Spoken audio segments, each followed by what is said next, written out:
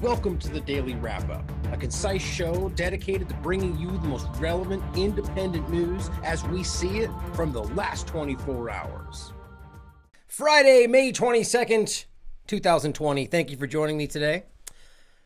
Got a pretty focused show for you today. A really interesting, something actually that somebody shared with me a while back that he followed up with and actually confirmed today, which we'll get to in a moment, that is really, really interesting, that really fits in together with everything that we've already been talking about and things that have been going on long before we got to where we are now, which should make you question whether or not what we're being told about what's going on now is actually what's happening. And I'm going to start today by kind of painting you a picture of, specifically in this case, I guess it would be revolving around Moderna, because that seems to be leading the charge in the vaccine discussion.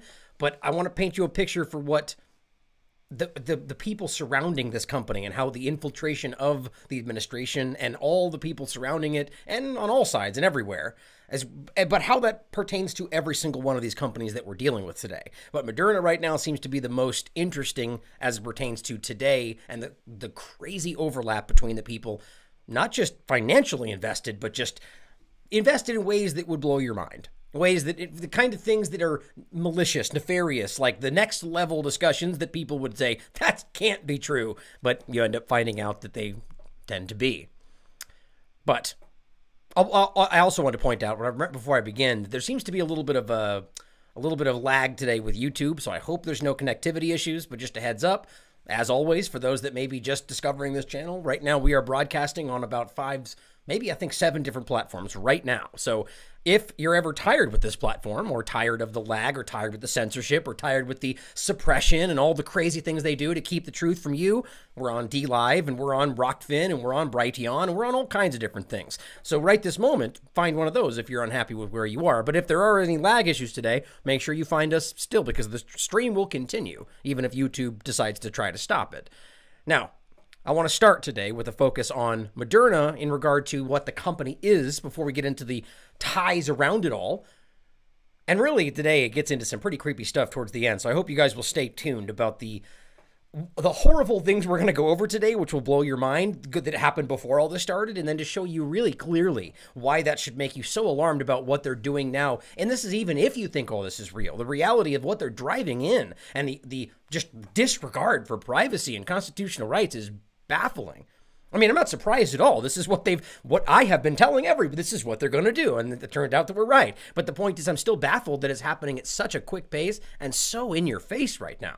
But we'll start with the company itself and why it's pretty staggering to realize that this company seemingly doesn't do much. They don't make much. They don't really accomplish anything, but yet they've been around and they've been financed using your tax dollars for a long time. Maybe it's because there's quite a bit more going on here. But let's start with this article coming from John Rappaport. Yet again, always great. And I really do always hope that you guys will take the time to check out his website, because he has some really great work going back long before this started. Moderna and the COVID vaccine. What kind of lunacy? And he says it's completely correct to say that the National Institute of Allergy and Infectious Diseases, under the National Institute of Health, right, in regard to Dr. Fauci and all the same people we're talking about, to say that they will reap a profit on the Moderna vaccine. There are 6 NIH scientists who work for Dr. Fauci, each of whom would get $150,000 a year indefinitely as their reward. So that's $900,000 to his subordinates every year in perpetuity. Let's not pretend that that's not an obvious profit motive there for all these people. Like, because the reason he starts with that, right? The reason he begins with this point is because right now there's this air about how it's like offensive to suggest that anybody in official, anyone wearing a white lab coat would ever dare to do something that's not in your best interest. Anyone who's not 6 years old or blinded by mainstream media propaganda is very aware that that's ridiculous. People have motivations. Humans have motivations. Finance is usually one of the leading motivators. So the idea that that's there, even if you don't want to believe that they would do it like pick something that was dangerous and because it was profitable, realize that even if there was a choice between two of them and one of them maybe, a little bit less, but they'd make $1 billion, they'd probably lean into that one, thinking to themselves and rationalizing, well, it's still safe though, right? See the point there, that they make choices. Money does this. Now, I'm not saying we know for sure that these people are doing that, but realize that there's a profit motive. Now, he says, would you buy a used car from the company called Moderna? The U.S. government has shelled out $500 million to this Massachusetts-based biotech firm for a COVID vaccine. Now, realize, guys, this is your money. You are paying for this. Now, first of all, we have to realize that that's not something we all agreed upon. That's not something that we all even believe in. But yet you're still paying for it. Based on what? That's a good question.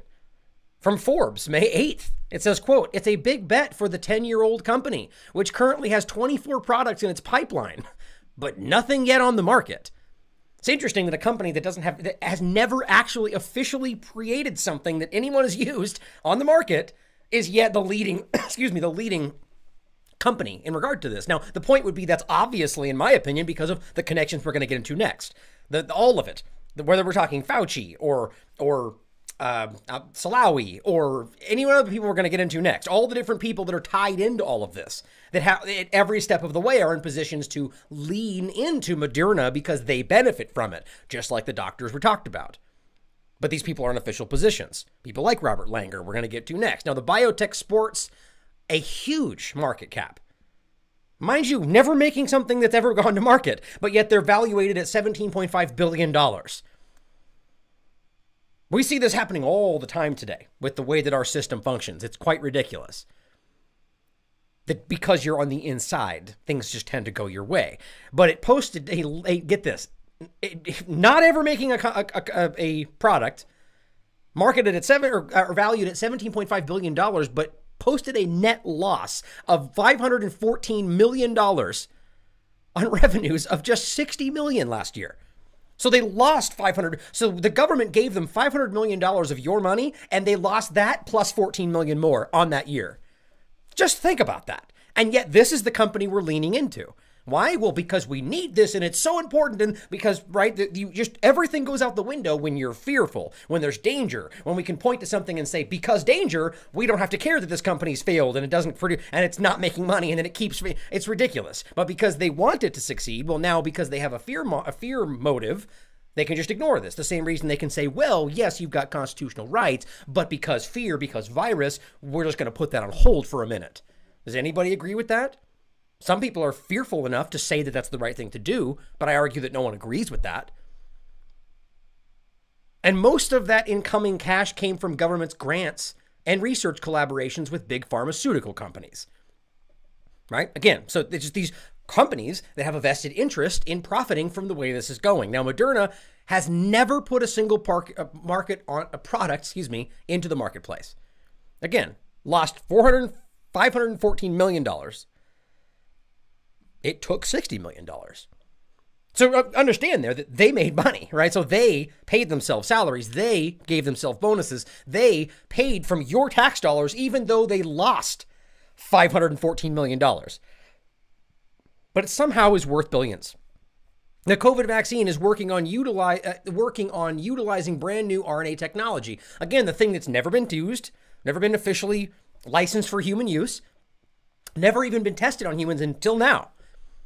And by the way, this is something they've been trying to do for a decade or more and have been failing over and over and over. And suddenly we're going to do it by next year because we have to. Even though are you telling me they weren't really trying before and now they're really trying? Clearly there's something weird going on here. I argue whether or not they succeed, it's not really going to matter. No RNA drug or vaccine product has ever been certified for public use. Other companies have tried and failed. Moderna is partnering with the National Institute of Allergy and Infectious Diseases, the federal agency headed by Tony Fauci. Partnering with them. I mean, this would be the equivalent of having any other industry and having the person who's choosing which one will make the money partnering with one of them, but pretending to be like, we're totally objective though. We're still considering Sanofi and Inovio and all the rest of them, but we're partnering with Moderna. That's not a conflict of interest there. Don't worry.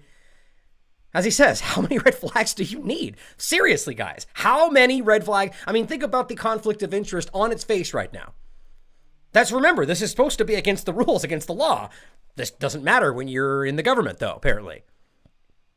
Now, what he points out here are the real obvious things. One, Fauci and Gates and others are itching to get the RNA product approved for public use. That's pretty clear based on their stance. Now, again, remember, I want to say something clear off the bat that you guys have known if you've been watching this channel, that suggesting that Fauci and Gates are responsible or involved in the negative things that are happening, which I completely agree with, is not to suggest, one, that the other people we might suggest are not, and two, that they're not tied back to those same people, right? I mean, this is the frustratingly ignorant and simplified, reduced narrative because people want to pit it onto one group and try to omit responsibility from all the other people around that. What you're going to see right after we get past this is the connections that go from everyone to everyone. From Trump to Salawi, from Salawi to Moderna, from Moderna to, it goes all the way around the circle, right? Moderna to Gates, Moderna to Fauci, right? This is the point. Now, you could argue that he is a bumbling fool that's not aware of what's happening and they're tricking him the whole time. I'm not sure why that's any better, and I can give you that. But at the end of the day, he is responsible. As the president of the United States, he is responsible, tricked or not.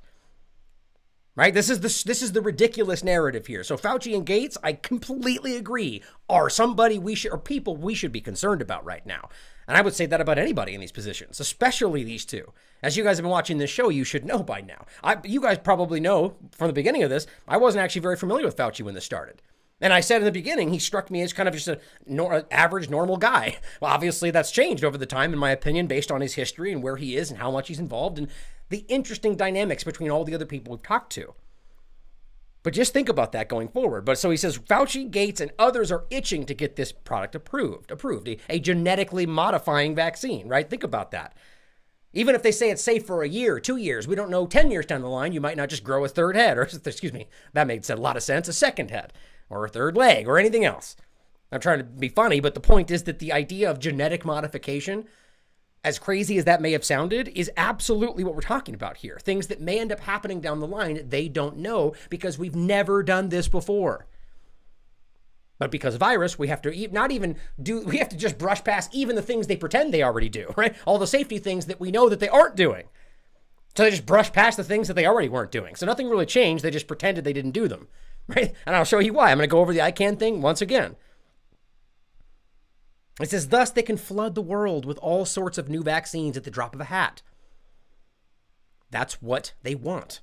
Now, you could argue that this could be profit, right? For a lot of people that are just breaking free of the mainstream propaganda matrix, that's what makes sense to them. And that's part of it, always. Profit is always a huge factor.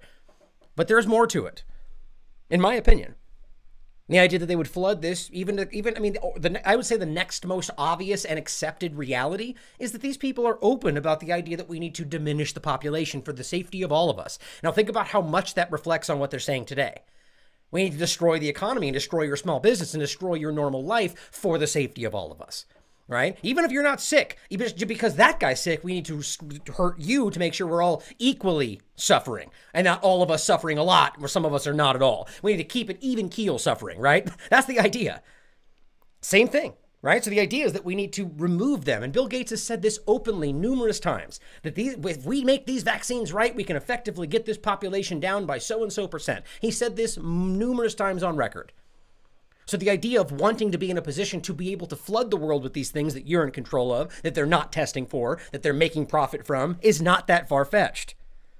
But we're not allowed to talk about it, right? You don't get any actual engaged discussion with interesting, like if we could sit down with somebody who actually is intelligent but disagrees and have an actual intellectual discussion and then have people listen and come to their own conclusions, that's called an informed populace. Right? That's one of the real tenets and foundational point. It's what we need to actually have a representative government, but we don't.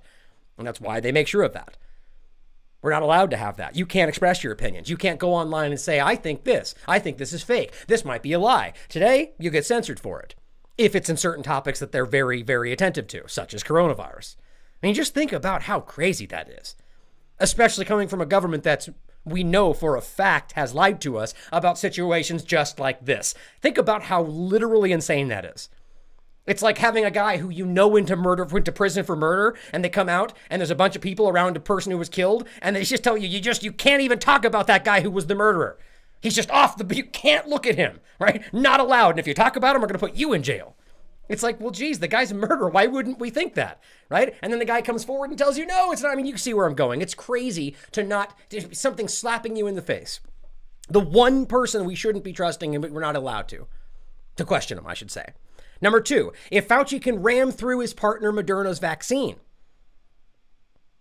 and get it approved and released, his heroic status among the dumbed down public would skyrocket even higher. Now, I argue, first of all, that the idea that he's this heroic figure, I'm not sure about that. I know that there's a lot of people on one side of the false two-party paradigm that definitely sees him as some kind of like counter to Trump's, I don't know, lies or deceptions or ignorance as they would see it. I definitely agree with some of that. But the point is, I don't even think within that they see him as some kind of heroic figure, but maybe I'm wrong. Definitely on the other side, they don't. So to make it kind of a broad statement like that, I kind of disagree with, but his point is still the same. Right? So if he does this, a huge faction of people will say he's a hero. He made it. He did it. He got it through. He could write his own ticket, as he says, head of the giant National Institute of Health, Director General of the World Health Organization. 3, does Fauci stand to gain a personal fortune from his connection with Moderna if the COVID RNA vaccine is approved? He says, I don't know. But of course, and this is what we always have to consider, guys. Just because there's not something overtly on the book, something on its face saying this guy has a profit motive here, he says a quiet backdoor money deal involving Fauci would be a simple proposition, and especially coming from a group that we know is corrupt, from a government that we know is corrupt, from companies that we know are corrupt. Let's not pretend that they wouldn't say, hey, here's some money behind the scenes for you to make sure this gets in. Now, maybe he's got morals and would say no, or maybe not. The point is we're not even allowed to consider things like this today. But this is a company that we're talking about. That hasn't really made anything. That gets your money and then spends it all and gives themselves money and then loses it. And is trying to force in something that's never been tested, that's completely unverified, that probably doesn't work at all. Based on their own research, right? I mean, even saying that can get you censored, but that's based on actual research from up until now. It has not worked. So thinking all of this, remember where we are right now. This is the company we're talking about. This is the company that the new vaccine czar, by the way, that Donald Trump put in position, right? The guy who's on or was previously on the board of directors for Moderna. The guy who sold $12.4 million in Moderna stock after releasing, not him personally, but after the company released a ridiculous, I guess, study, preliminary, of only 8 people. It was a safety study, but it wasn't even about safety. They said, look, we have antibodies, maybe. And suddenly it jumps almost 30%. He sells $12.4 million in stock, and then the next day it drops down back below where it was, almost like it was completely planned. Nonetheless, I mean, I wouldn't even argue, I wouldn't even say for sure that, I mean, look, at the end of the day, this is a crazy conflict of interest, and it ties back directly to Donald Trump, which then ties to Moderna, which then ties to Fauci. So look, if we're going to pretend that Trump is completely innocent of all this, why then would he put this man on there? Okay, you could argue that he was yet again fooled. This guy's being fooled quite a damn bit, you would have to point out, or he's a willing participant. Massive conflict of interest for Salawi, right? That's just something we have to very clearly see. Then you could jump to the next one. We have Robert Langer, who's a professor at MIT, who's on the board of directors now for Moderna. This is the guy that we just talked about right here, Robert Langer. The guy that they're currently saying is the mainstream media, I should say, is saying that he is the common denominator in several coronavirus efforts. Right? So, I mean, so it's interesting, right? But then you're asking, how does that connect to what we were just saying? Well, you come to find out that he is working on the technology behind the project behind the coronavirus idea, behind using the nanotechnology in the vaccines, which will then be used to fight the virus, which is something that leads back to DARPA, which leads back to Bill Gates, which leads back to Jeffrey Epstein, which leads back to all these people. The technology behind it draws partly on Langer's insights into nanoparticles. So he's at MIT working on nanotechnology. Those particles, visible only with an electron microscope, form tiny droplets that protect RNA molecules on their way to cells. Quite interesting, wouldn't you say? So he's working on the very thing that they're trying to drive forward. Okay, back over here to Langer again remember he's on the Moderna board. The board of the vaccine company that they're trying to drive forward, that the vaccine czar himself has had money invested in, was on the board of, working with Trump appointed. He's working on the technology they're trying to use to put into these vaccines, which is openly being discussed right now. And don't forget that Bill Gates himself made donations to MIT through Jeffrey Epstein. And I hope you should read this article if you have the time. Here are all the tech moguls' connections. It's ridiculous, right? Right this moment, we should be able to realize how crazy it is. One, that Bill Gates is still where he is with all of the overt ties. I mean, the guy had ties to Jeffrey Epstein after the fact, after he was arrested and charged for pedophilia and sex trafficking. So clearly Gates had no problem with that. So he used him to donate to MIT. Right? And remember that Epstein himself has as Whitney Webb reported on this show, the idea that we're talking about somebody who was trying to reframe himself as this technocratic financier, right? He was always talking about leaving, kind of the idea was that put his Epstein stamp on humanity forever, right? Using the idea of technology, the idea of these exact kind of research focuses, right? The same thing, ties to MIT, ties to Harvard. Epstein, we talked about this already. And then we talk about Charles Lieber, the man who worked at Harvard as a professor, also working on nanotechnology, working on what you're looking at right here in regard to planting, basically nanotechnology that can be put into viruses, right? That could then essentially mimic viruses, which again could be literally what we're dealing with right now, which is certainly, if we have to consider if this is something that they were working on right before all this started, that's essentially possibly what we're dealing with right now. And maybe that's why this is all being so hush-hush and covered up. Now, remember, this nanotech part is where we're going to get into next, which is why I find this so incredibly relevant. But what I'm trying to show you now is the clear ties to all of these people back to the center stage.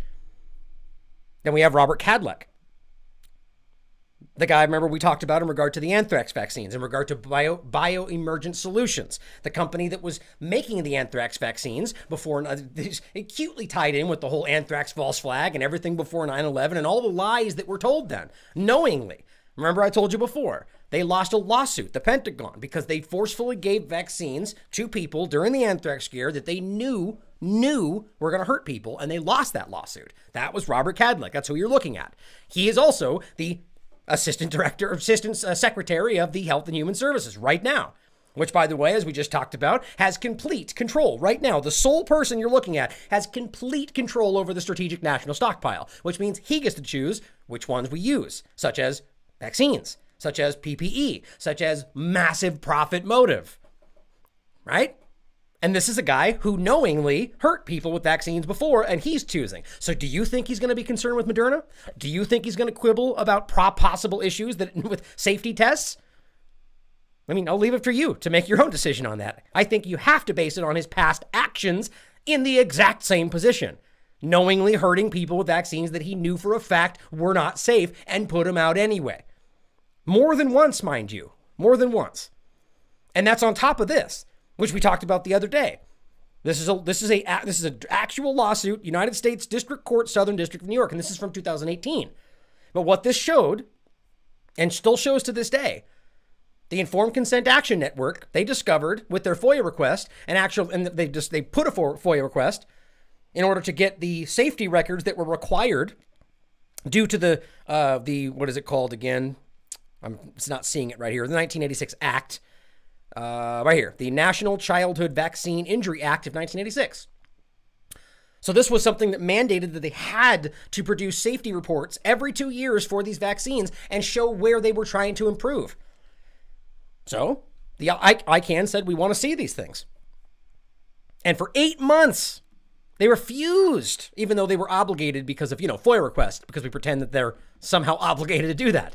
And they were just refusing to say, screw it. We don't care about your FOIA request. We're not going to show you. Gee, I wonder why they would do that. Well, we found out because after the lawsuit you're staring at here, ICANN forced them. They forced them via the lawsuit to provide the copies, the safety reports to Congress, or admit that they never filed the reports. Now, the result of the lawsuit, as we just pointed out, was that Health and Human Services, right? The very people we're talking about right now, Robert Kadlec, had to finally and shockingly admit that it never, not even once, submitted a single biennial report to Congress detailing the improvements in the vaccine safety. This speaks volumes to the seriousness by which vaccine safety is treated at Health and Human Services. By the way, again, we know that that doesn't matter because this is the very guy who knowingly pushed out a vaccine for anthrax that hurt people. So let's not be shocked by the fact that he's not doing any safety studies. That's probably that's part and parcel with what we're talking about. Well, you can't do safety studies on something you know is unsafe, so it's all the same thing. This is just a reinforcement of the same narrative that they don't care, that they're hiding stuff, not doing their job because it's about something other than actually helping you. And it heightens the concern that HHS doesn't have a clue as to the actual safety profile of the now 29 doses and growing of vaccines given by 1 year of age. Now, remember, this was in 2018, so it's way more than 29 doses now. But reflect on this, that Health and Human Services, this guy right here, and of course, Alex Azar, who's the secretary, the very guy who's involved as well, the very guy that, as we talked about recently, went to Donald Trump in January talking about this, and Trump only wanted to talk about vaping, which, again, decide for yourself what that ultimately means. But this is the same group, completely in control of the Strategic National Stockpile, the same group that's not doing their job. Now, the argument that they make, by the way, which I find just laugh out loud, first of all, just laugh at the Wikipedia page and how they frame this. First of all, this is called the Informed Consent Action Network, right? Not saying anything other than the fact that we should have the right, if you understand what informed consent means, to be informed about the possible benefits and negatives and then come to your own decision on it. That's informed consent. That's supposed to be a pillar, a foundational principle of our medical system, but we just don't care about that today. And this is what it says about it on Wikipedia. The Informed Consent Action Network is one of the main anti-vaccine groups in the United States. By the way, that's not at all what they are. Now, they try to frame it that way because people like Del Bigtree are the ones coming out and calling out the obvious faults that we're calling out now as well. With the movie Vaxxed and all the same stuff. This is the same problem. The same thing they tried to expose during Vaxxed and the same thing that got covered up then. Even despite all of the hard data, the hard evidence, the smoking gun. And again, reflect on how crazy that is, the kind of all-encompassing control that shows you. That we can be showing you the data and the entirety of the mainstream media can shout it down and say you're fake, say it's fake, you're false, it's conspiracy theory. They're fighting for informed consent. Del Bigtree himself will argue that there are uses for vaccines and some of them are beneficial. And it's kind of the same idea. It's about the intent behind them. Now, I should be clear, for all I know, he's changed his, I haven't been watching Del Bigtree exclusively. Maybe he's changed his opinion, but that's what I remember him saying in the past. So here they are saying it's just an anti-vax group. Talk about reductive. Not even close to what they're saying. So that's just a lie, pretty much. Founded in 2006 by Del Bigtree, it says it spreads myths about the risks of vaccines and contributes to the vaccine hesitancy. This is why Wikipedia is an absolute joke. This is why people in college are told you're not allowed to use Wikipedia as a source, even though every single thing you look at on, I thought that was a video I had up. Well, every single thing you look at, as I lose my place, on YouTube, about COVID-19, we'll link to a Wikipedia page or anything else that you're talking about, right? Because they want you to go through this. Why? Because that's controlled by them. As all colleges anywhere will tell you, you're not allowed to because it's not definitive, because it's not actually a source. It's manipulated by people who have agendas. It spreads myths, or you could also frame that as they tell you the actual reality of the things that the government doesn't want you to hear. Yeah, of course, they spread myths, which has been identified by the World Health Organization as one of the 10 top global threats. Understand that that's a real deal right there, that the World Health Organization is saying that vaccine hesitancy is one of the largest risks, 10 global health threats. Think about how scary that is. They're building this right now in front of you. Now, here's the point. The lawsuit they talk about right here. Of course, they make a point to put this in there because they have to challenge it. Here's what it says. In 2018, ICANN filed a Freedom of Information lawsuit to force the FDA and the National Institute of Health and the Department of Health and Human Services to release administrative reports on childhood vaccine injury that HHS is required to file with Congress. So right off the bat, HHS is legally required to do so. Right? This isn't some kind. That was the law. They didn't do it. So that is a fact. No one seems to care about that. So what they say here is HHS replied that they could not find any such reports. Oh, well, there you go then, right? Case closed. They just couldn't find them. Solid. Sort of how the Pentagon just can't find trillions of dollars, right? They just can't find it. Whoops. By the way, even if they can't find them, they still broke the law by not submitting them. But see, nobody cares about this because it's all about making this ICANN group seem like crazy conspiracy theorists. It says, well, ICANN claimed the absence of these reports means that the federal government has neglected to properly study the effects of vaccines. Scientists in the fact-checking site PolitiFact, God, just the last place we should be looking, pointed out a large number of in-depth studies were undertaken and their results shared with the public, even though HHS failed to file the reports. So all they can say is, oh, well, yeah, they didn't do what they were supposed to, but look, there's studies over here that said generally what they should have done. Oh, okay. I mean, think about how crazy that is. They're just skipping over the fact that since 1986, they have failed to do even once what they were obligated to do by law because of safety for vaccines. And all Wikipedia can say is, oh, well, they claimed it was some conspiracy. But look, here's a report that says one thing that's also backed by government, funded by government money. They didn't do what they were supposed to, guys. That's a pretty damn obvious point. This is the reality. This is the truth. They did not do what they were supposed to. They're not doing it now. So when people like this are in positions who have done this before, who are in HHS, who have ties to Moderna, who have ties to Donald Trump, who have ties to Robert Langer, who have ties to the vaccine czar, all in this little club circling around the problem, we need to see the reality and how it ties back to Trump, ties back to Fauci, ties back to Gates, ties back to everybody, including, again, Charles Lieber. This is the important one, though, in regard to the topic today. Right? The idea that this is about the nanotechnology and what this is leading toward. This is the idea of the technocracy today. This is where this is being driven toward. And the whole illusion of the biodefense system, which is biowarfare, making weapons and pretending you're defending us with vaccines that are made from those weapons, which makes no sense. As anyone honest will tell you, we can see that this is about creating a control matrix, about all the things that they have constantly been trying to force in. Now, remembering Lieber and the nanotech and Harvard and all this same stuff, I want you to think about this as we bring to the next topic. Now, this, excuse me, is something that was shared with me by wetacoalition.org, and I'll show you his website when we get to the end here. Does great work, by the way. And this is something he shared with me a while back. Now, right off the bat, and he can tell you himself, I was very suspicious about this. The logo alone, I'm like, this is fake. This can't be real. It's obviously a ridiculous joke. I mean, the logo looks stupid, but this is legitimate. I've run through this myself, and as much as we can tell anything is legitimate today. I'll show you why right now. But this is the point. Future strategic issues, future warfare, circa 2025. Okay, this was produced and published 28 days before 9/11. 2001, 28 days before 9/11, 2001. The whole thing, as you can see the slides here, micro dust weaponry, some explosive smart dust opportunities. Trust me, it gets way worse than that. I'm going to go through some slides for you. But here's the opening, just so you can see the beginning. Now, I agree that the slides looked interesting and looked almost cheesy. But as Whitney and I spoke earlier, and a lot of different people I spoke with, the idea is most of these government sites do look pretty low grade. And I'll show you some as we go through it. But just before we get into what these actually show you and why it's so incredibly related to what's going on right now, and that they were planning this and talking about this all the way back in 2001.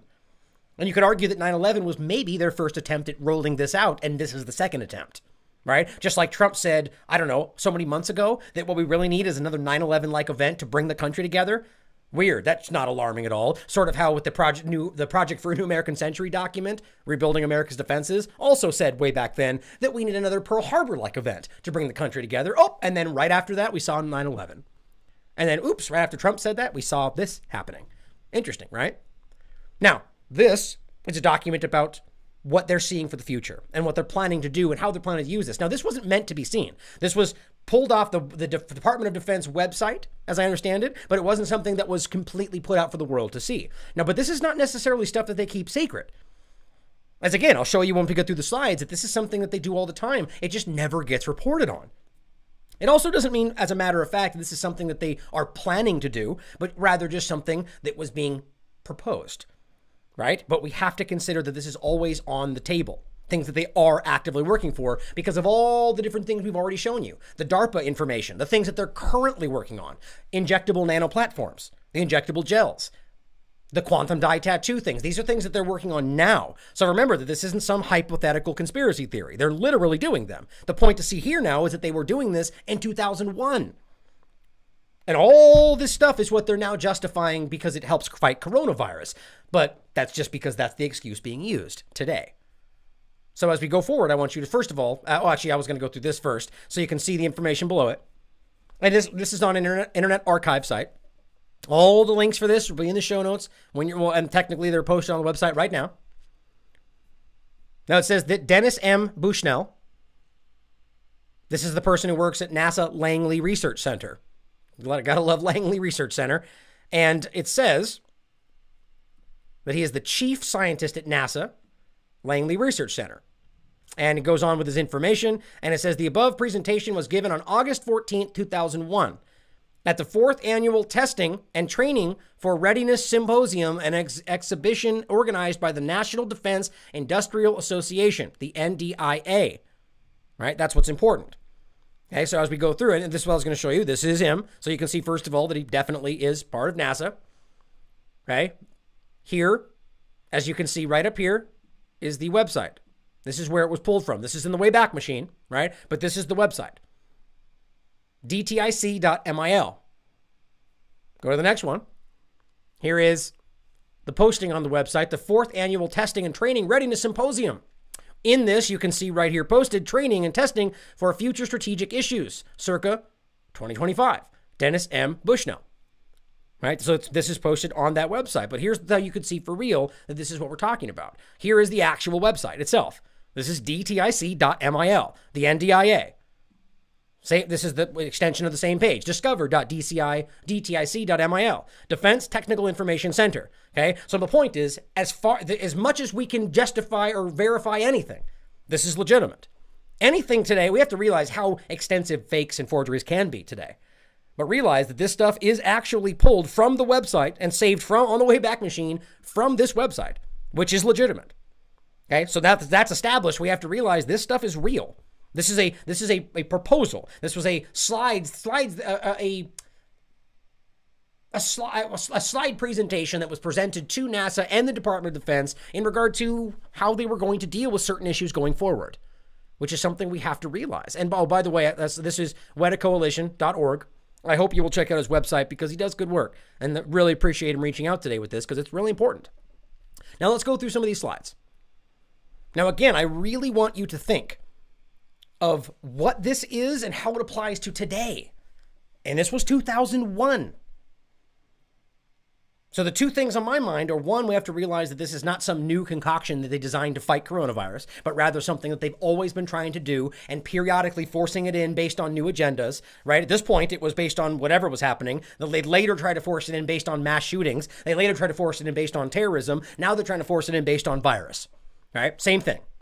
So let's not pretend this is not something that they're doing to help you. This is an agenda that's always been there, right? On top of that, we need to realize that this whole thing shows you that the point is offense. The point is weapons. The point is control. And that's very clear on this. Some interest, and by the way, this is only what, I think 10 of the slides. There's 113 of them. So please go through and read them for yourselves. Some interesting then year bioweapon possibilities. That is what that stands for. Aflatoxin, natural, parts per billion, carcinogen. Right? These are just interesting then year possibilities for bioweapons, airborne varieties of Ebola, Lassa. So right there, understand that this is in 2001, and they're openly talking about using varieties of Ebola for airborne bioweapons. They would have denied that then, and they're sure as hell denying that now. And around 2014 is when they quietly tried to pretend like they just shifted into biodefense because it was dangerous, and all they did was outsource it to places like China and kept doing the same thing everywhere. And this was that same thing, as we just talked about yesterday, that they said on the record, all they had to do was just tweak a couple of words, and all the guys had to do between 2014 and 15 was just submit the same information as the bioweapons, but just tweak a couple of words, and then they get approved. The point is that the research was exactly the same. All they changed was the way they described it. So it's weapons, guys. This is weapons research, as it always has been. binary agents distributed via imported products. Please see how important that is. They're talking about bioweapons distributed via imported products, vitamins, clothing, food. What an interesting scenario. I don't know. Remember the idea of the Iraqi hats? Anybody remember that? They got just kind of brushed off very quickly, but was very clearly something that I found to be incredibly relevant. Now, of course, it could have been a lie. It could have been a deception by the Iraqi government. It could have been any number of things. But the fact that they're openly talking about it, like right now, openly saying that they're theorizing about using these things to attack people with airborne products or even imported products, vitamins, clothing, food, things that they need, but really they're bioweapons. Here it is. This is the Defense Minister, Moshe Yaalon. Sorry about that. I forgot I had that up from before. I was going to play that the other day. The Irish member of parliament talking about the Israeli government. Here's the point. If you remember this, guys, this was the Iraqi scientist who's saying that he tested and found coronavirus in hats, red hats, that were given to people in Iraq to support, or like from the U.S. government. Now, this got completely ignored. No one talked about it, but I found it to be quite interesting.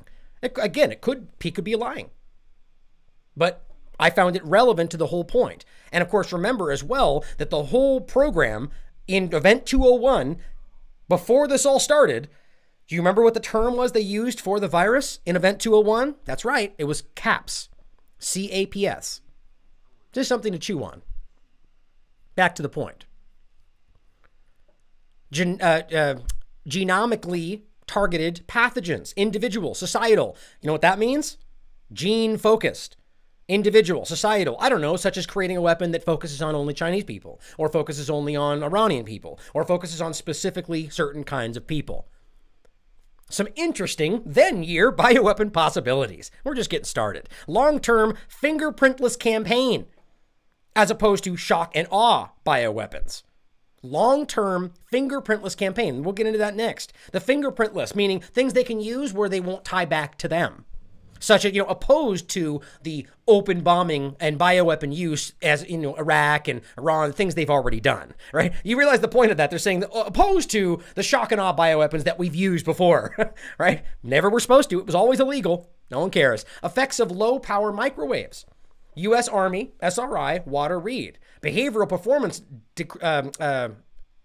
decrements, seizures. Gross alteration in brain function, 30 to 100% increases in blood flow, lethality. Do you realize what they're talking about here, right? Things like 5G. It says interactions, but actually, no, I'll take that back. Specifically, this is low power microwaves. But you have to understand that we're talking about similar type of technology. See, that's 0.4 to 3 gigahertz, right? The point is, this is what the low microwaves can do, which means that they know what the 5G level can do to you if they so choose. They already know this. The lethality, interactions between low power. So this is when they pretend like they don't know. That's a lie. U.S. Human Brain Project. Begun in early 90s, funded by 16 organizations across 5 agencies. National Institute of Health. Right? Recognize that. Human Brain Project. So people like Fauci, involved with the National Institute of Health, are also working on things like the Human Brain Project, which they won't openly tell you about. Things like, machine-brain interfaces. Things like nanotechnology. Almost like it's all tied together. The DoD, NASA, Department of Energy, aka neuroinformatics, intersection of neuroscience and informatics, exploding field, 10,000 individual presentations at annual meeting of Society for Neuroscience, determining detailed neuroanatomy of the human brain, use of IT to study the brain, use of brain info to aid in IT and artificial intelligence. 2001, guys. But listen to them now when they tell you that all of this is about fighting coronavirus. Major emerging law enforcement issues, right? Don't you love how they concern themselves with not the fact that they're breaking the law, but that they might be issues for them because they know that they're illegal. Don't you love that? They're so honest and so law-abiding. Privacy, right? Ubiquitous micro nanosensors. Gotta be concerned about how they'll care about their privacy. Not that the privacy's the issue, but that we'll care that privacy's being violated. That's the problem. because they're sure as hell rolling out the ubiquitous micro nano sensors all the way back in 2001. IT net crime, wide spectrum, right? This is the pre-crime, guys. This is the idea of having a Internet of Things technocratic control matrix over everything you're doing. Biocrime, binary pathogens, genetics. So the idea of using bio activity, they know that's against the law. Protection of human electronic implants, protection of CONUS beyond terrorism, societal disaffection, upheaval caused by rapid technology changes. Right? So the fact that we're just unhappy that they're putting these things on us, that's a problem that they need to deal with, right? Not address the problem that we don't want it, but just deal with the problem of how to make us accept it. That's the future. That's the new normal, guys. Biorevolution applications, farm animals, farm as in pharmaceutical, drugs, spare parts. Guys, this is just disgusting, the way that they frame this stuff about us, like we're cattle, right? Like that's not what they're saying right there, but just the whole thing is about, that we are just tools being used in their projects. Fast-growing plants on near sea surface and seawater integrated plants for biomass energy. Biorevolution applications, polymer growing plants. Look at this. Spider genes in goats allow spider silk spinning from goat's milk for biosteel. Think about that. 3.5 times strength for amrid fibers for armor. So in 2001, they're talking about something they've already known about. They're already working on. Spider genes in goats allow spider silk spinning from goat milk for biosteel. Imagine what they've done over the last 19 years. Kind of makes your head spin, doesn't it? Some sensor swarms. This is when we get into the real scary stuff. Smart dust, right? The idea that we have things the size of dust. Sort of, the things like this. The things that are, virus size. That are, that can be essentially implanted and mimic these things, right? Nanotechnology. That's where we're at, right? So now we're talking about the idea of smart dust in the same regard. Cubic millimeter or less, I believe, combined sensors, comms, and power supplies, floats in air currents. Oh, weird, almost like a virus, right? That's kind of interesting. Nanotags, placed on everything, everywhere, identification and status info, co-opted insects. 2001, guys, 2001. Placed on everything, everywhere. Yeah, that's totally it. Yeah, because this is why they're so concerned about your privacy, right? Because it's like, well, again, it's not about concern. It's about concern that you care about it. We're placing nanotags everywhere on everything and co-opting insects because that's totally normal, right? Some explosive smart dust opportunities. Optional positioning of explosive dust, dust air explosives, formation of explosive lenses, infiltration of deeply buried other such targets. Using all this stuff to attack weapons, not defense, weapons. Microdust weaponry, a mechanical analog to micron-sized mechanized dust, which is distributed as an aerosol and inhaled into the lungs. Dust mechanically bores into lung tissue and executes various pathological missions. I mean, just take a moment and really take that in. Now realize, guys, again, that this is something that they were talking about that they were doing in 2001, right before 9/11. So if we have people like Charles Lieber and people like Robert Langer, where was it? Right here? There, Robert Langer, who are both working in leading facilities and leading people in the field of nanotech, and we're talking about the idea of putting it in viruses. 20 years later, can you really just wrap your mind around how much has evolved since then? And if then, at this time, they were talking about distributed as aerosol and inhaled into the lungs as a microdust weapon, dust that mechanically bores into lung tissue and executes various pathological missions, geez, guys, can we not see the overlap to today?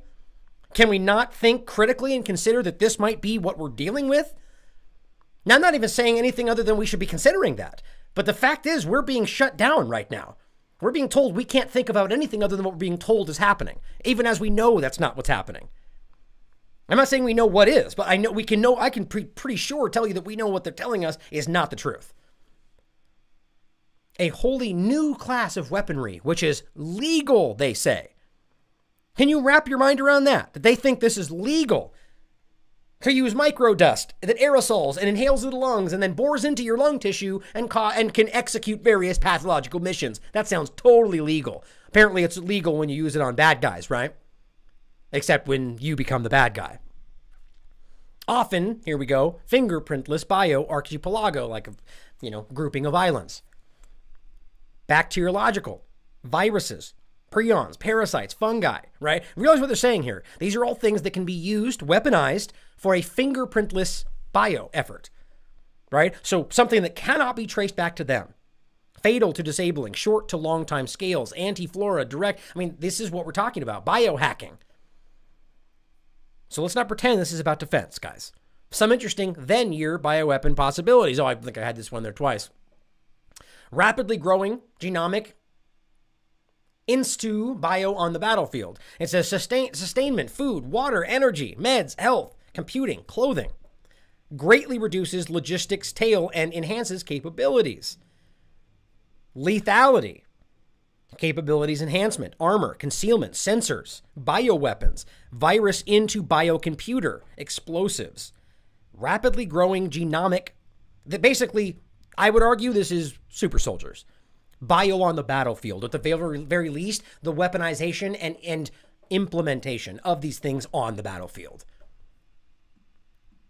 What is apparently legal? Don't you love the way, don't you love the way they play semantic? This is like Pompeo saying, well, it's not illegal per se, knowing that he's completely full of it, right? Knowing that that doesn't even mean anything. This is the point of coming back here to that slide and saying, which is legal? Let's put a question mark after that. What is apparently legal? In quotes. Don't you just love that? It's in quotes. Microwave RF anti-functional and anti-personnel weapon. That's apparently legal. And this is the microwave RF anti-functional, anti-personnel weaponry. That's 5G, guys. That's what that is. That's where it came from. And that's not crazy. This is a verifiable point for those that may think that sounds crazy. I've talked about this and shown you on the show. That's where it came from. Crowd control technology in regard to how it was being applied for the military was where it came from. Chemical anti-functional weaponry. Chemical psychological effects via sensory organs weaponry. Smell. Psychological effects using sensory organ weaponry. Chemical personnel incapacitation weaponry. Non-warfare, hostage, terrorism only. Psy-war. Acoustic weaponry, mechanical microdust. Apparently, these are legal, in quotes, whatever that ultimately means. Which should pretty much clearly show you that they're more than willing to roll forward with all of these. And I think the point is that they did. This is what they introduced and then went forward from there. And that's where we are now.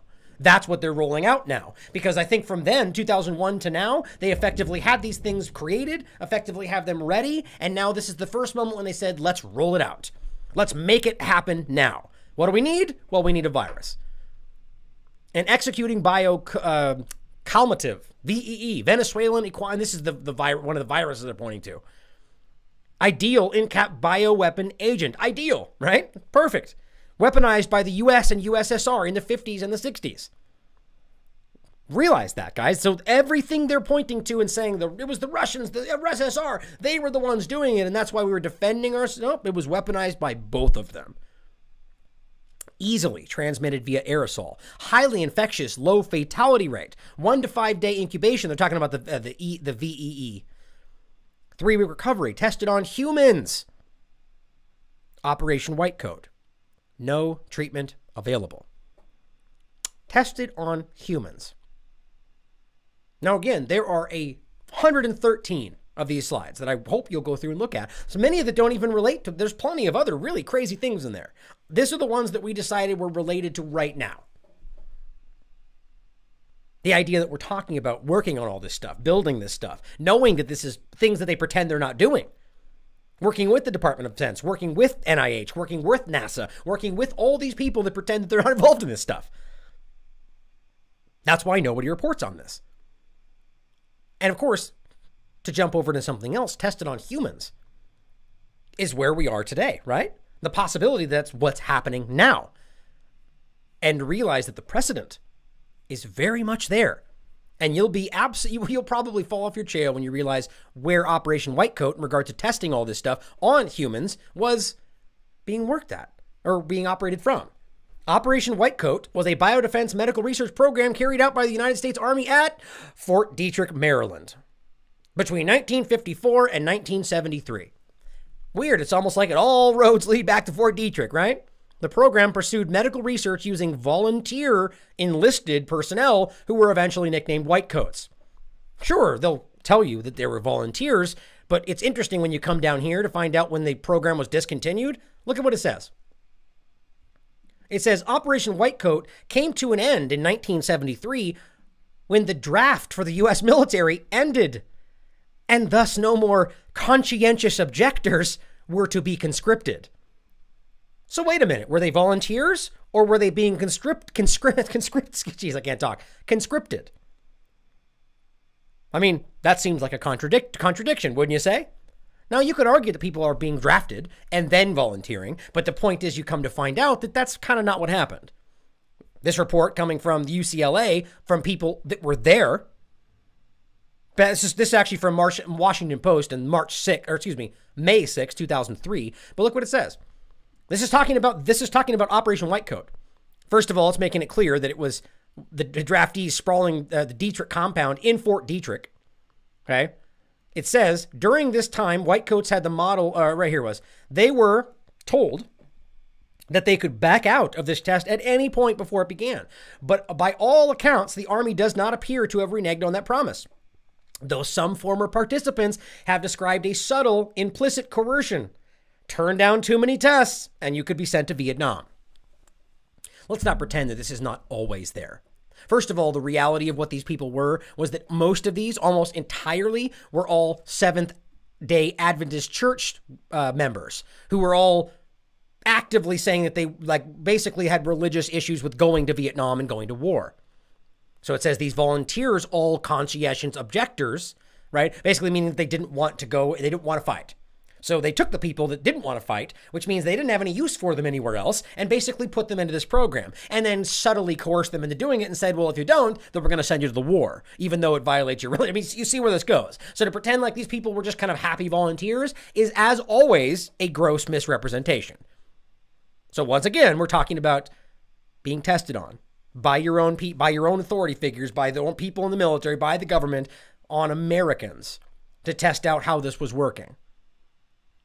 Just realize how we are going forward to today. Now, here's the one I was going to reference before of another one. This is 100% legitimate, 100% verified from 2018, I believe. Just to show you this is stuff. And again, no one reported on this, as I recall. Human Systems Roadmap Review. Human Systems Community of Interest Activity Membership.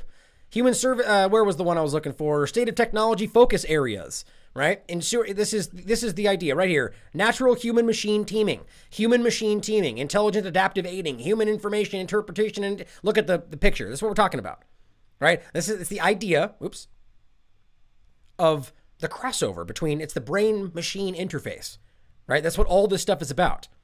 Human-machine teaming collaboration, learning machines, human-machine collaboration. And the more you go through this, you find out that's exactly what it is. And it's all the same kind of next level crossover between humanity and technocracy.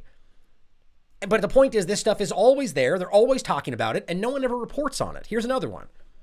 The Pentagon is building a self-aware killer robot army fueled by social media. First paragraph says, an unclassified 2016 Department of Defense document, the Human Systems Roadmap Review, reveals that the U.S. military plans to create artificial intelligence autonomous weapon systems, which will use predictive social media analytics to make decisions on lethal force with minimal human involvement. This is the future that they want to build, that they're building now, regardless of whether you want it. This is what's always been coming. This is what they've always been preparing for, guys. It's always been there. These slideshows and different information, it just takes you caring enough to find it, to read it, to look at it. It's always been there. And these things they just pretend are crazy. And then when we speak up about them, they say, oh, it's crazy conspiracy theory. And they know that they've made that work to the point where people will go, oh, I conspire? Oh, okay, then I won't even look at it. And that's ignorance, right? That is social engineering. That's what this is all about. But today, people are waking up. More than I think I've ever seen. People are very quickly recoiling from what this really is. And the point is, it's time to take action. It's time to do something about it. Because if we don't, this is the future that they're building. It's coming full speed ahead right now. Remember, all the stuff we just talked about from 2001 to today, they've been building this. Whether it's terrorism, mass shootings, or whatever else they want to use, they're trying to force this in. And realize that means even if this is real to you, even if it is real, the point is that they are using it anyway. And none of this actually helps you fight coronavirus, despite how they're trying to frame it. FEMA tells states to hand public health data over to Palantir. Oh, great. That seems fantastic. Palantir is co-founded by key Trump ally Peter Thiel. Signed government contracts last month worth approximately, this article is from May 21st, 2020. So when it says last month, remember that. Signed government contracts last month worth approximately $24.8 million to provide the Department of Health and Human Services, so Robert Kadlec, Alex Azar, with data management software to track health infrastructure deficiencies and forecast where future needs will emerge through a platform known as HHS Protect, which I was looking through a little bit earlier. Didn't see anything immediately stand out to me, but I'll be looking a little bit more. You guys should do the same. The company's tools integrate a staggering 187 data sets containing information on everything from hospital inventories, medical supply chains, diagnostic and geographic testing data, demographic stats, and more. Now, the very next paragraph says right off the bat, because they know this is where people's minds will go, because this is what is happening, by the way, despite what they say here. Those data sets do not include information from identifiable patients, according to HHS, of course, which experts say keeps the arrangement from running afoul of privacy laws, because it's so clear how much they care about privacy laws, right? I argue one of two things.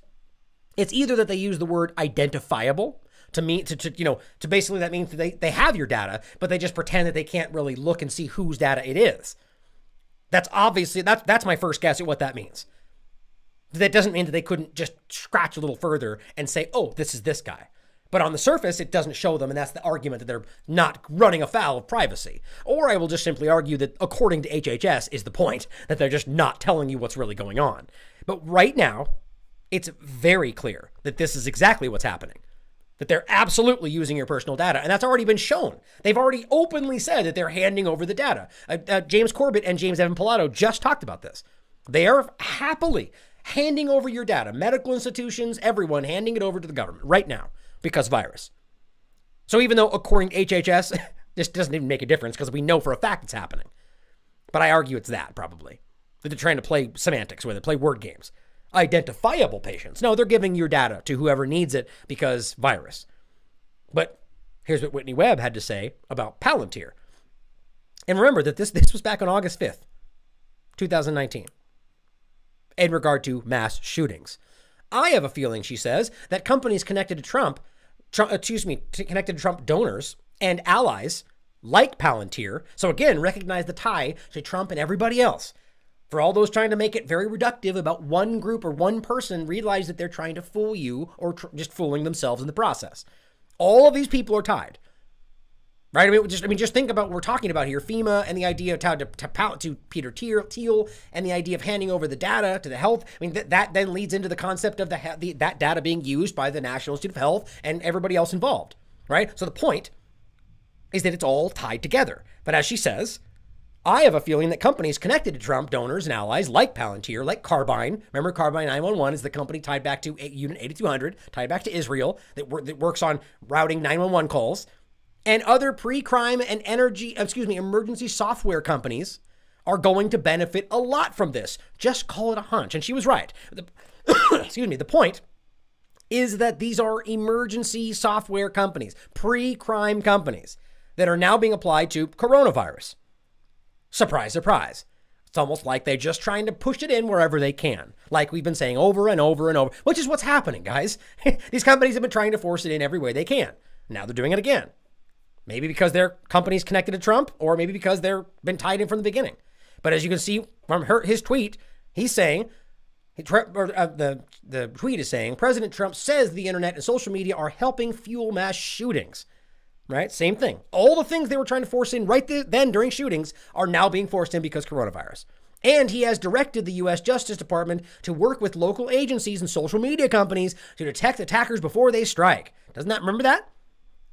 Please realize how that's the exact same thing happening now. Except now it's about stopping the virus before it strikes. Oops. Here's another one. Peter Thiel, the same person, a supporter and ally of Trump, is one of Carbine's funders and a former Palantir employee.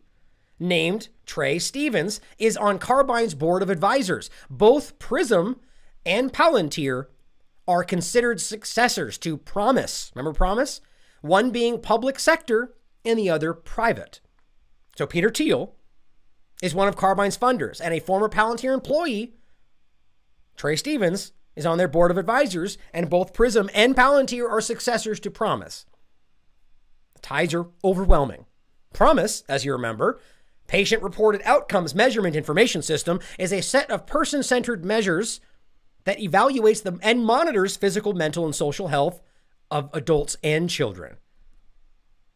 That's important. That's important. Basically, an all-encompassing medical surveillance network. And yeah, I'm not going to dive, we talked about this in the past. It's alarming, and you should realize why that's just part of this whole agenda. It's one more part of the technocratic control matrix. That's what this is.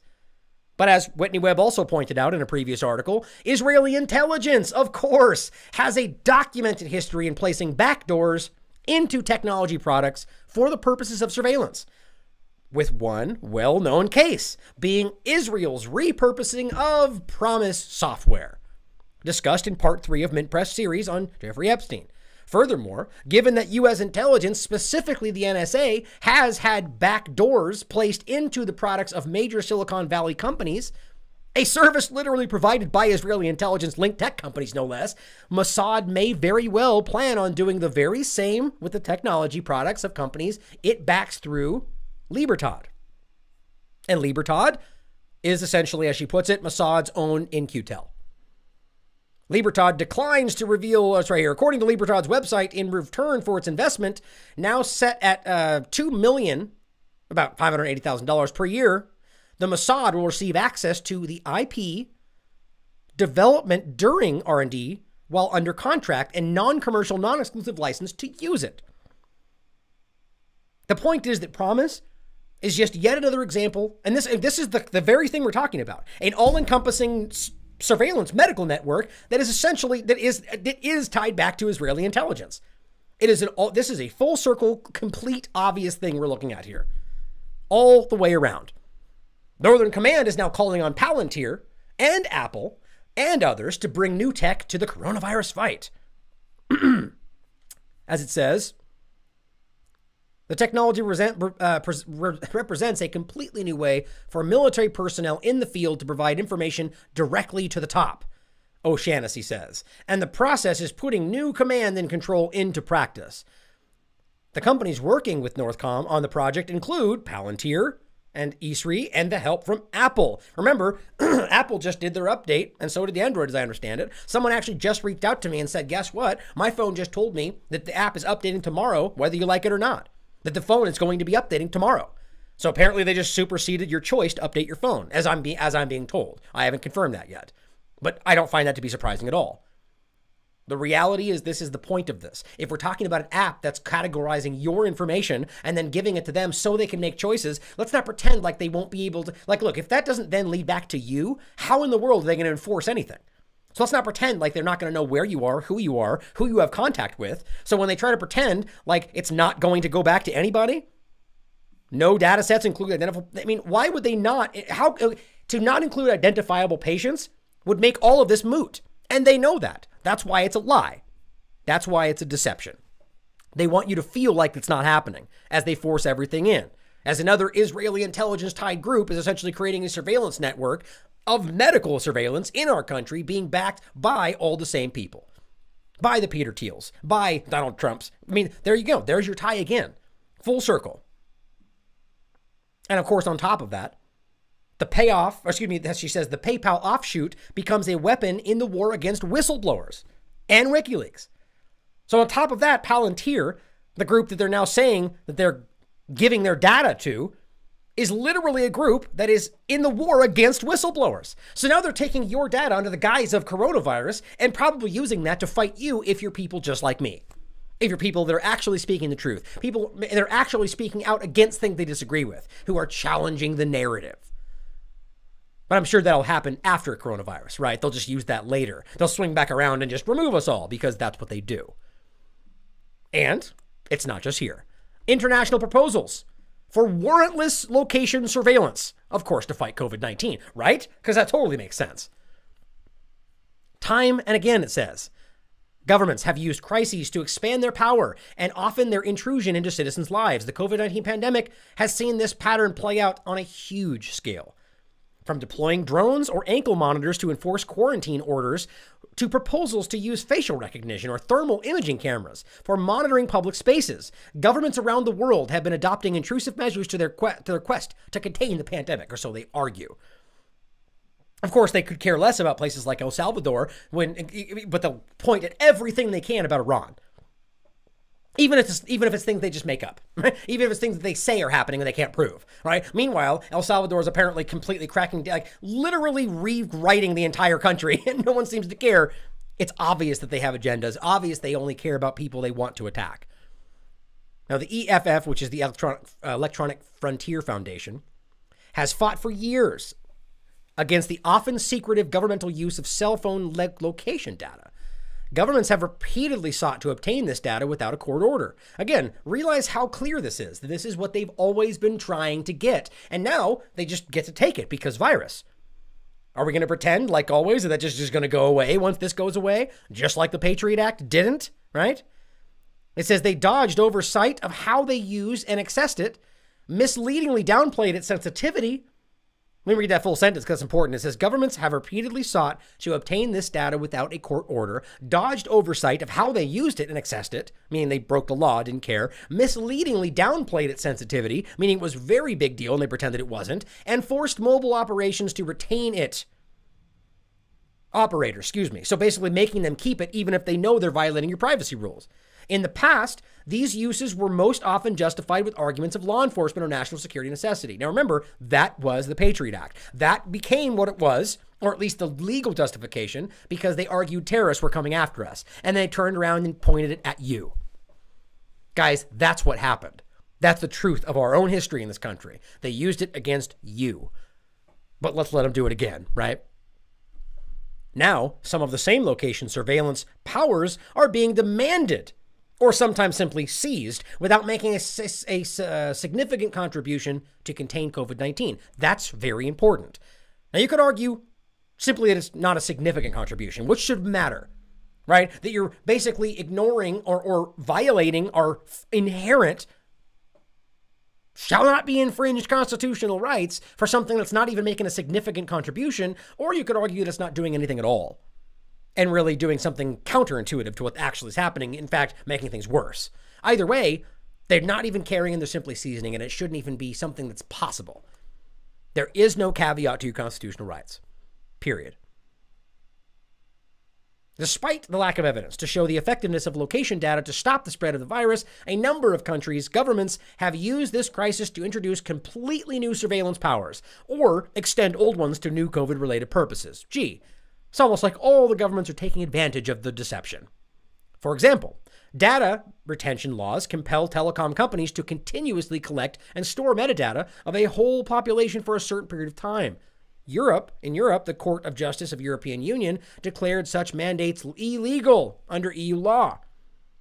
But it's happening.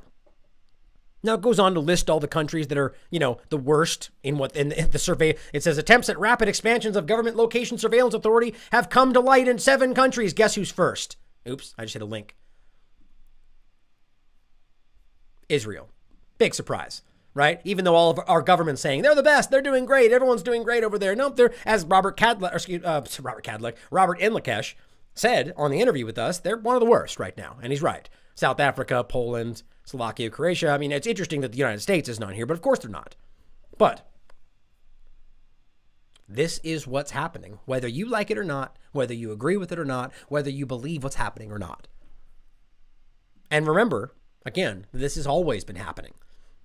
This is from Kit Knightley at Off Guardian, which has been doing a really great job, by the way, on this whole coverage. EU planning vaccination passport since 2018. It's been there. It's not, I mean, remember, we say right now that they're trying to make some kind of digital vaccine ID and people laugh at you. Oh, you're such a conspiracy theorist. Guys, it's literally been something they've been planning. I mean, that's what's so crazy. The people that call others conspiracy theorists, in my opinion, are some of the most lost people in the world today. Not to say that everyone who says something is always correct if you think it's a conspiracy theory, but the fact that you're willing to just completely dismiss something offhand without actually considering it makes you ignorant. Period. Even if they're wrong, it still makes you ignorant. This has been planned. So if you're right now laughing, saying we're crazy, then you're completely lost. Because they've been planning a vaccine passport. And this is just justifying it now. And I think we need to realize that a lot of things are being exposed for what they've always been. And they don't even try to hide it. Now, again, this is something that I saw today. By all intents and purposes, this is a legitimate website. It does seem kind of simplistic. UNNWO.org. But as far as I can tell, it's legitimate. I'm just completely shocked that we would see this, a new world order right there. Now, again, that's not that crazy because we've pointed out how presidents and people in official positions have been saying this for 20, 30 years. They've been saying New World Order. Reagan, they've been talking about this ever since, for a long time. And yet people act like it's such an outlandish theory, and that's the point. Now, that's not even to say the theory. They don't even know what your theory is. You just say the words New World Order, and people laugh at you. They sneer at you. Because that should show you that there's probably something there. Because as they're literally saying the term, and yet you get laughed at, there's a obvious social engineering taking place there.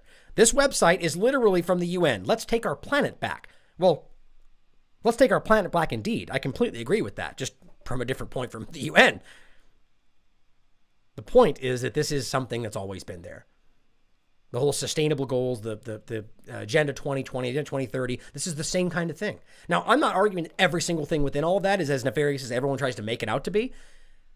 I do think that all of that is a pretty dangerous thing. I just don't think it's as nefarious as some people try to make it out to be in some cases. In other cases, I in fact think it's far worse, but that's neither here nor there. The point is this is about the New World Order, the very thing they're building now. Whether you believe what that term means or whatever, they're showing you, it's in your face. And if you think this is fake or something not real or it can't be true, remember that it's always been there, guys. This is from the spring of 1991. Foreign Affairs, the UN, and a new world order. The plan has always been coming. It's just about how they can make it happen, how they can implement it without losing everything. And it's happening right in front of you as we speak. All of this stuff, all the connections, everything we saw today, everything we've seen on this channel, ever since you've been watching this show, all of this stuff is leading to now. And it's all being pulled out from under you as we speak. The rug is being pulled. I guess just need enough people standing on it. We need to stop this from happening. And if we are not willing to put ourselves at risk to make this stop, then I guess we don't care about our freedom enough. Now, let me be very clear that I'm not talking about violence. I've never advocated for violence. I think violence begets more violence. I think we need something new. I think we need to evolve the way we change. But that does not mean that you don't have the right to be violent in response to violence. If somebody is infringing on your personal freedoms, if somebody is hurting people you love, then you are obligated, in my opinion, to stand up for that. Even as somebody from a libertarian standpoint, the reality is that you have the right to defend yourself. So what we need to do is stand up. Put yourself in harm's way to fight for what we believe in. And if they are violent, then we have the right to stand our ground. The truth is that things are changing rapidly, guys, and we're in a dangerous position. And all we can do is stand up for what we believe in. I mean, what else do we really have? If you're willing to stand back and say, well, this is scary, or this is something that I've never seen before, or they tell us this is what we need and they know what's best for us, and you're willing to allow those things you believe in to slip away, you're losing. That's not the right path. I don't care what they told you to make you think it was the right path. You need to stand up for what you believe in. There's never been a more appropriate time to do so. Thank you so much for tuning in today, guys. And I really hope some of this got to some people that might not have been there before. It's time. I hope you will support your independent media, whether that's this channel or anybody else out there, because again, as I've been saying for the last year or more, has never been a more important time. And clearly I'm right. Support your independent media. Stand up for people you believe in. And if you want to do so on this channel, I wanted to make sure you guys knew before I leave today that we do have some new stuff here, some interesting new Question Everything baseball tees, which are pretty cool, actually. But as well, this is an independent channel. This is Nathan Lift the Veil, who's running truthclothing.io, right? Completely from his own garage. Right? I don't know, plenty of you may hate and disagree with him. Probably, most of you probably hate and disagree with me too. The point is that supporting your independent media is the point. And this is legitimate. And it's about supporting the people you believe in and supporting the people through means which do not then support people like Google or YouTube or the Department of Defense or Health and Human Services or however any other ways these things go back. I love you guys. I really do. Thank you for being here. As always, question everything. Come to your own conclusions. Stay vigilant. يصنعوا فيروس وينشروه في العالم باش الشركات الرأسمالية تحصل أموال. الأمصال لا تباع، الدواء لا يباع. إذا كانت هي تباع بثمن غالي معناها تجارة. اعلنوا قولوا الدواء مجاني. الأمصال مجانية. مش حتنتشر الفيروسات. للي خلقوا فيها باش يعملوا أمصال وباش تكسب منها الشركات الرأسمالية. المصانع تشتغل بتاعت المخابرات.